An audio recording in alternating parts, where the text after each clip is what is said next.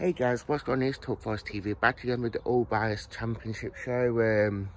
Well, another hectic week in terms of the championship. Obviously, everyone's in pre-season. Obviously, everyone's trying to do the transfer work and what they can do. Obviously, the main talk has been all about Brentford and bringing in Ivan Toney for 10 million from Peterborough.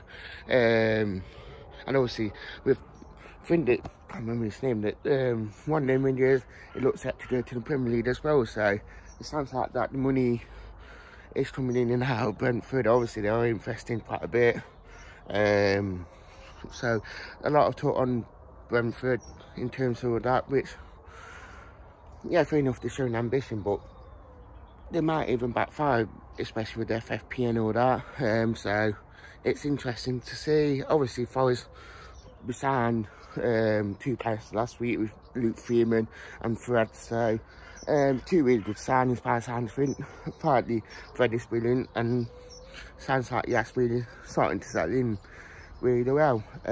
Luke Freeman is quite a quality signing, especially in this league. So hopefully that things will be looking good and all that. So it will be a very interesting one to say the least. So and that's thank you, anybody.